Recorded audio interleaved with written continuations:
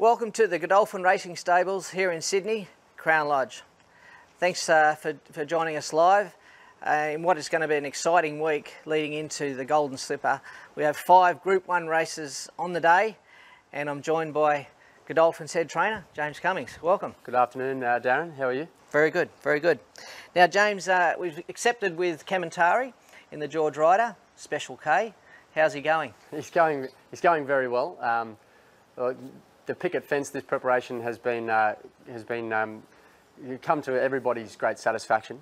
But importantly, after kicking the Group 1 goal last start in the Randwick Guineas, he feels $1 million, and he's perhaps as fresh as he's been going into a race that he's been all preparation.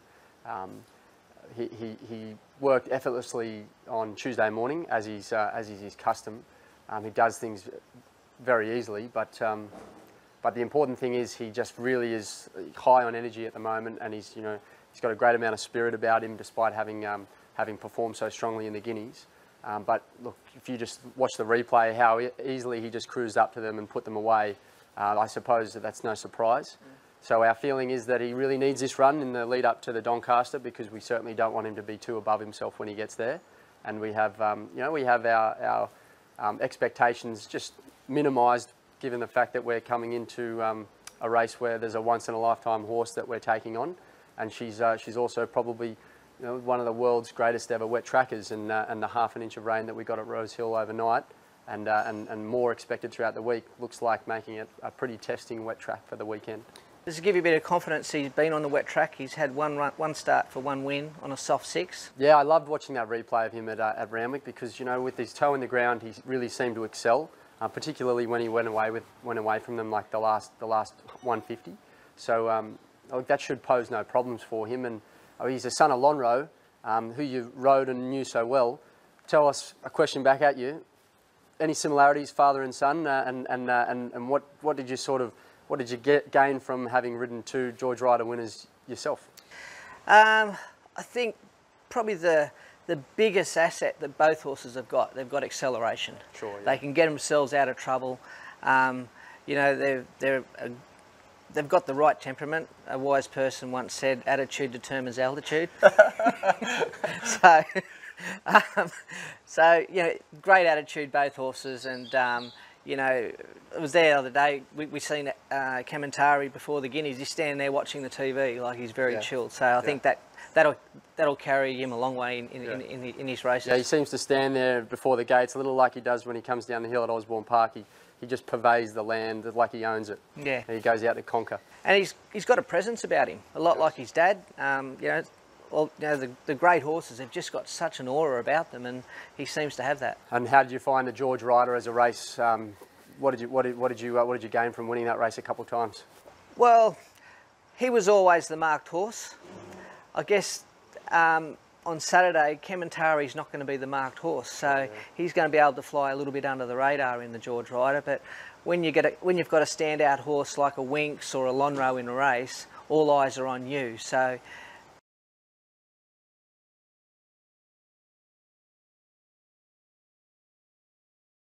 who knows what's going to happen? Yeah, beautiful. Okay, so we also have Viridine going to the Galaxy on Saturday.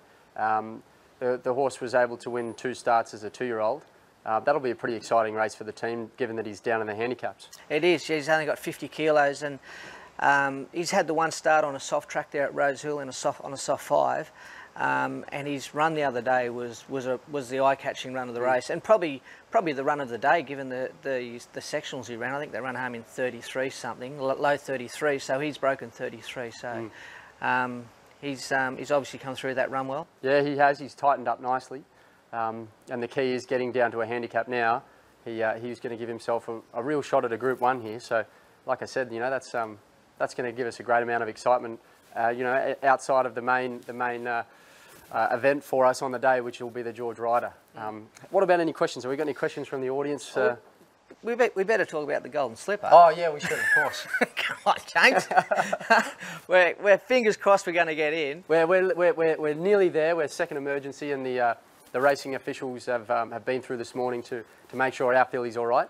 Couldn't you give her 1 extra gallop so she would have got second in Silver Slipper to get in? Well, it's a fine line, but if she doesn't get in, the good thing for Gongs is she can always steer towards a Percy Sykes. We could give her a little a barrier trial on Monday, and if we get to a Percy Sykes, you know, that's a great race to springboard her into a strong 3-year-old career next time. But we do like her, and she's got a lot of ability. Now, this is the nursery of the 2-year-olds here at Crown Lodge, and we've got all our 2-year-olds here, or most of them. There's some in Melbourne, but we've got Encryption, Christabel.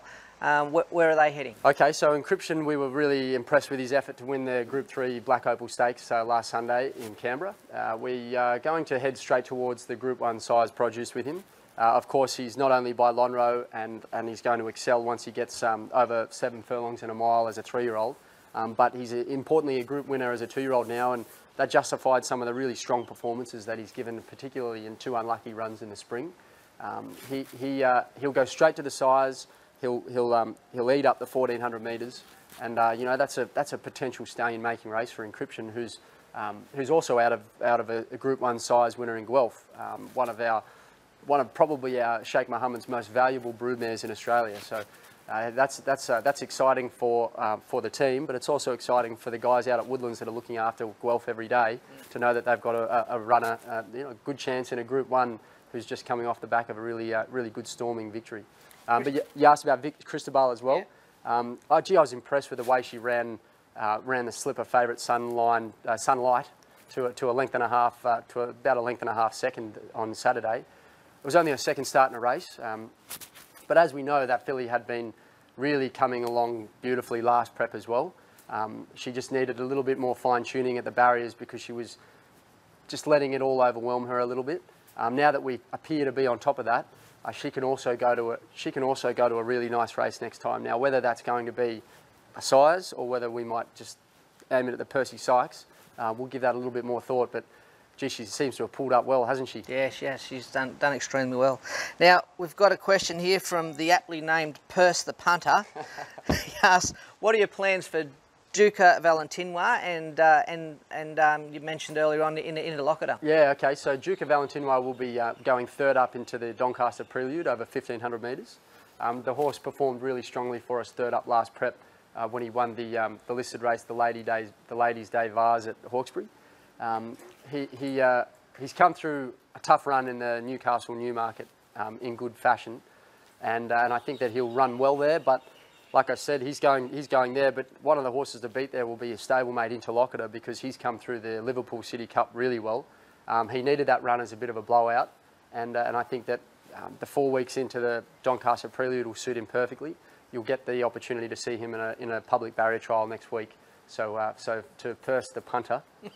Keep tuned into those trials at Randwick on Monday. Hopefully they go ahead with this wet weather. All right, we've had another one fired in by Ryan Osborne on Twitter this morning. What are Roosevelt's plans for the rest of the autumn? Yeah, Roosevelt's an interesting horse. We decided not to put the gun to his head so quickly, or put the pressure on him, so to speak, so quickly and run him against the Blue Diamond winner written by on the weekend. We just eased off him a little bit, and we'll take him towards the Kindergarten Stakes on the first day of the championship. It's a really good race. It's launched the stallion careers of at least 2 colts that we have at stud at Darley at the moment in Astern, who won the Silver Slipper, as well as Hello Crown. So if he can win a race like that, I think it's a mark of a really nice colt, and I'm sure he's going to excel even more when he turns 3. Another one with a good attitude. Yes, absolutely. All right, another question here from Brad Miller on Twitter. Is Viridine likely to head to the 3-year-old Arrowfield Sprint after the Galaxy? Well, that's a good question. So we've really targeted Viridine's preparation towards this Group 1 handicap on Saturday. He'll be throwing everything at that race. If he is able to come out of that and absorb that run really easily, then definitely that race is a good option. Heaven forbid, we've also got him nominated for the TJ Smith the following week, we'll give that consideration, because I feel like the horse ran really well against Red Zell in the Challenge Stakes, but definitely at set weights, if he was to really perform strongly, even with his rating right now, he's thrown in that race, and I think that's a sort of race that will become a Group 1 in years to come. That Group 2 1200 Arrowfield Stakes. It's definitely a race that earmarks a top colt, I think, and it would be it'd be a really good trophy for Viridine to have on his mantelpiece before going to stud. and with Poet's voice passing away, it'd be good if he can get up. Yeah, absolutely. That was quite sad this week that His Highness Sheikh Mohammed's stallion did pass away. And Viridine is definitely the best son of Poet's Voice racing in Australia at the moment. So it's great to see. It'd be great to see him produce a big result. It'd be you know, to be an emotional moment, I think, for His Highness Sheikh Mohammed. 100%. And next question is from Matt Homewood. G'day, Matt. How you going?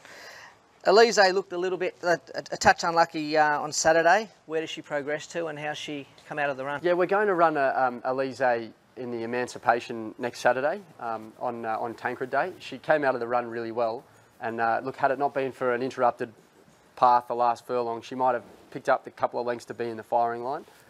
Look, she loves to leave it late, so sometimes she's going to find herself in those positions. But gee, I reckon she's pulled up better from that run on the weekend than she did from her first up win. So definitely a good preparation remaining for Elise in her next couple of starts.